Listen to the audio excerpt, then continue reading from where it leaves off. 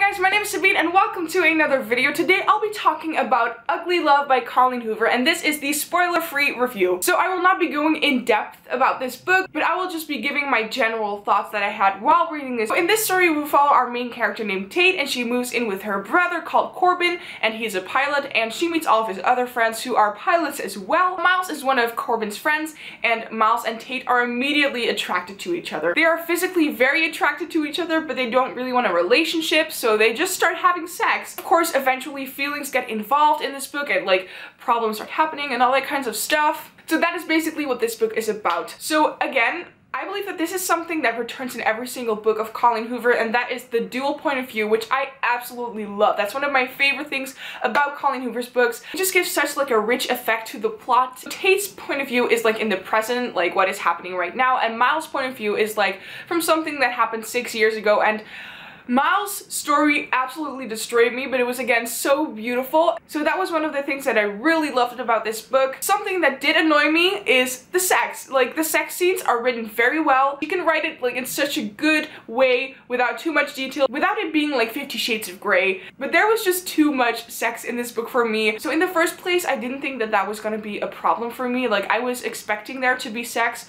but at a certain point, I was just like, okay, that's enough. Like, I know that they are having sex. Like, I do not have to see every single scene when they're having sex. I loved Tate's brother, Corbin. I just thought that he was very thoughtful, but at certain points he got like annoying. Like, if I would have like an older brother and he would be constantly watching me, I mean, like, my brother wouldn't have to like look at me like 100% of his time. Like, you have a life as well, I have my own life, don't get involved with any of my shit.